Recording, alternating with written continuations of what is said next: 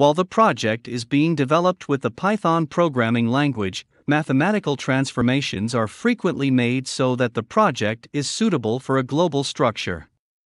In this video, we will do a simple mathematical transformation using the Python programming language.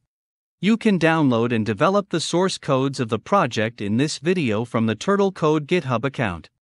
Before starting the project, you can support us by following the Turtle Code YouTube channel and other social media accounts. Create a function to perform the conversion operation. Specify a variable to send the Fahrenheit value we want to convert to this function. Convert the s variable sent to the function to the float number type within the function and synchronize it with a new variable. We can use this mathematical function to convert the sent value from Fahrenheit to Celsius. Use the print command to show the Celsius value calculated in the function to the user.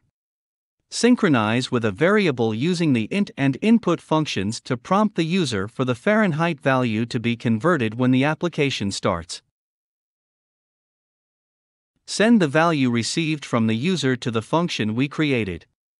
Run the code and try. Do not forget to make mathematical transformations so that your own projects reach a more global structure. If you have any questions, let me know in the comments.